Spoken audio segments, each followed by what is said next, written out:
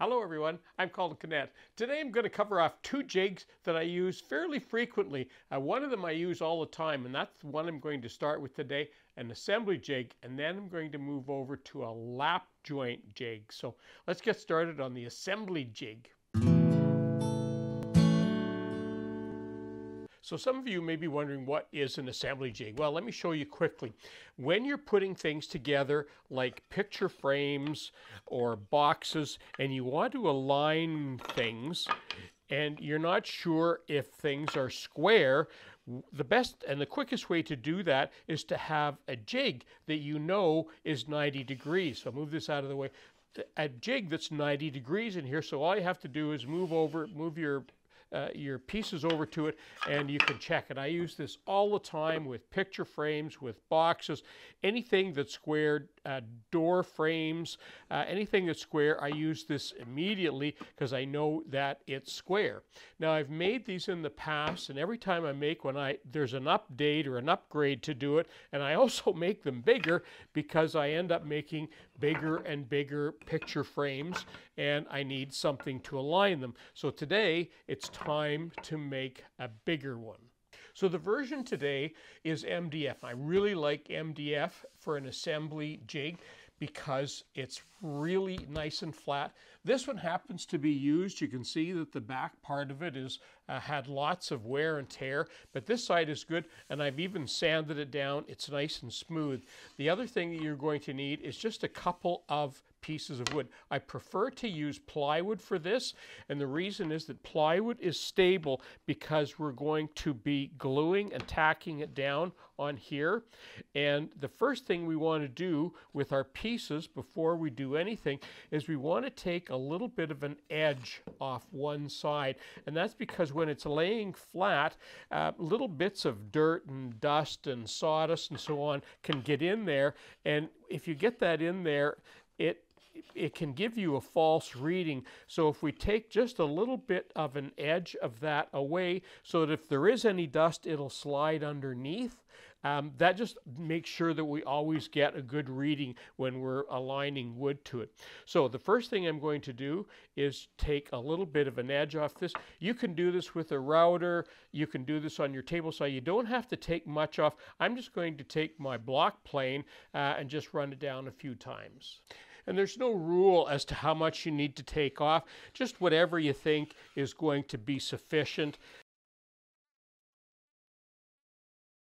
Now the next thing I want to do is make sure that I get the right part there. So I'm going to put an arrow underneath because that's the bevel side right there, and I'm going to be gluing that down so it'll hide that arrow, and that's how I know where the bevel is going to be. Now when we make this jig, you can see that I'm right up at the top corner here. So I've got my top piece here and my side piece there. We never put them together for the same reason that we have a bevel in here that we can get a little bit of dust and dirt in there. So what we do is we pull the top, I'm pulling the top one, just pulling it back, and it doesn't matter, not very much, just enough so that if you got some dirt in there, you can whisk it away or blow it away. And when you're putting your, for example, a picture frame, it would still go in one way, and then the bottom part would come up and it will still align nicely like that. Now, aside from the fact that I wanted to make a bigger one of these, there's two things that happen with these assembly frames. Because they're often gluing, I'm often gluing something somewhere, what happens is I sometimes get glue ends up on one of these rails, and it's really hard to get off, especially when it's plywood. It's really hard to get off. So what I'm going to do, a couple of things that I'm going to do. First of all, I've got my marking gauge here, and I've already preset it, and I'm going to mark on both sides, the top, and you probably won't be able to see that pencil mark, maybe down here. And the reason that I'm doing that is now I want to put some tape on the inside of that line that I just made. I'm going to do it on both sides. And as I've just talked about, I'm going to be using this. I'm going to be gluing this, my parts. I'm going to be gluing them on here. I've already talked about that. But here's why I put the tape on there. Because I get glue on here, I'm going to use paraffin wax, and this time I'm going to put paraffin wax on both the sides so that if I do get some glue on there, it's not going to stick. If it does stick, it's easy to flick off, it's very light, and that's going to make these much handier to use. Okay, so there's two components that are wax. The next thing that happens is I get wax on the base. And what I'm doing now, and that's the purpose of the tape, is I want to wax this all the way along on both sides, and I'm going to come down a little bit. This makes just an amazing difference on keeping glue out of your in this case off of the base, so that you don't have to be picking glue off. It just lifts off easily. So I'm just going to show you in this area. You can see that I'm up at the corner here and I'm putting water on there. Okay, now I can take the tape off and I know where the wax is and where I can put the glue. And the first one I'm going to put on is the narrow one. So I know, because that's going to be down, so I know it needs to go on just like that, and I'll line it up to the edge like that. So I'll put glue on there, and I don't really care that the glue is spread evenly, because there's really no pressure on here. It's really just a case of and line it up there.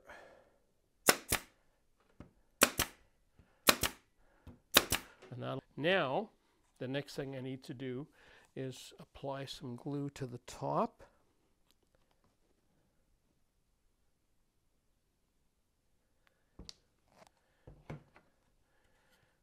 That base down there. And I'll just leave it a little bit proud.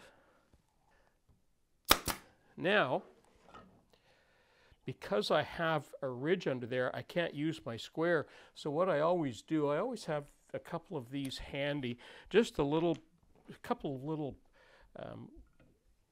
pieces of wood. They're all from the same piece of plywood. And now I can use that to align my jig, and now I'll know that that's perfect.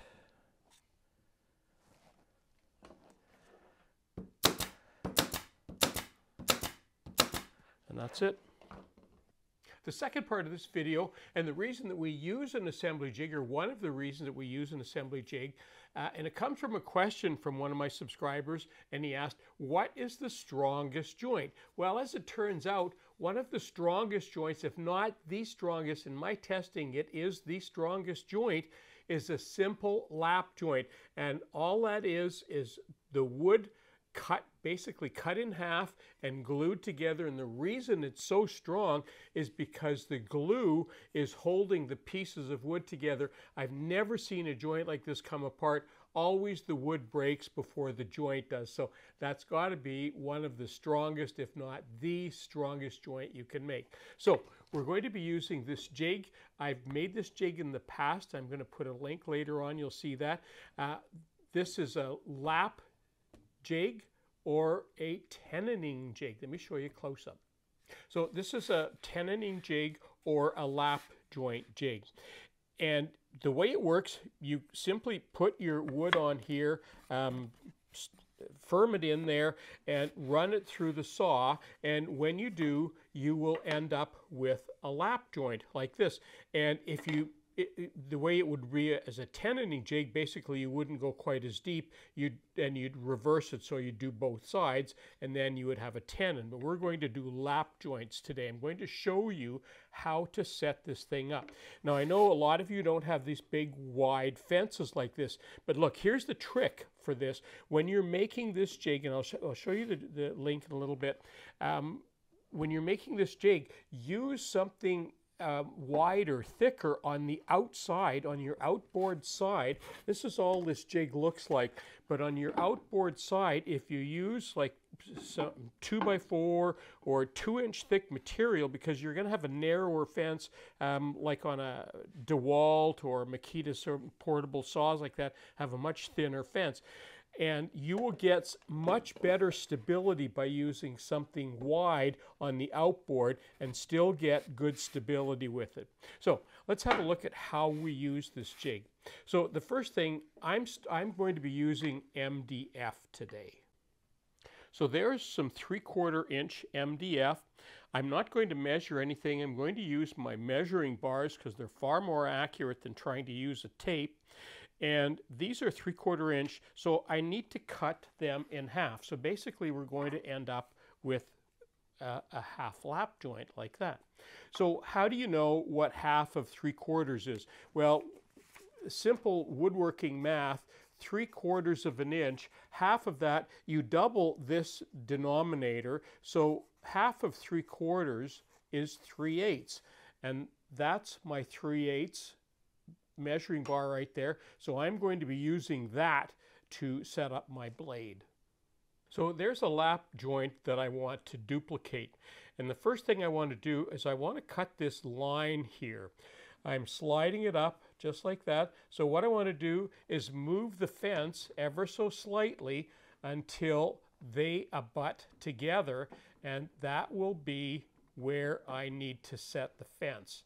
Now you can see that that's nice and slim in there. That means that's going to cut right up to that and including that shoulder. And the next thing I need to do now is set the height. So now to set the height of my blade, there's my 3/8. Remember, that's half of 3/4. I'm going to set my measuring MDF on top of that, and I'm going to lower the blade. I don't want it to go onto here, so I'm going to drag this back a little bit. And now, so I've lowered that blade down, and you can see if I move this back and forth, that blade doesn't move. So I'm going to raise it up ever so slowly until that blade catches. There it is right there. I can feel it just barely touching that blade. So like a lot of things in woodworking, there's always exceptions to the rule, or there can be exceptions to the rule. And I've always said, you never use a miter gauge with a fence. Well, as it turns out, you can use a miter gauge with a fence, but only if you're doing a partial cut. If I was cutting this right off, that would be very, very dangerous. This is going to kick back and be real ugly. But when I'm just making a partial cut, we can do that. So I'm going to do that on both of these parts here.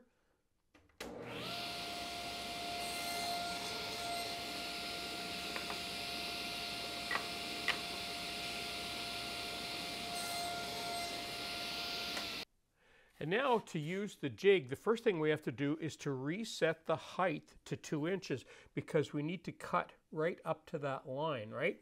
So I'm doing the same thing, and I'm just going to raise that blade, and I'm going to move that back and forth until it just barely catches that blade. So just so you can see what I'm doing here, I'm just using a wider piece of wood here instead of this little one that I had here. And I'm using the wider piece of wood, that way I get both sides of the blade, so I can just get a little bit more accurate reading in there. And that looks, I can just feel that just barely touching in there. So that should be good. So that's the cut we're going to make.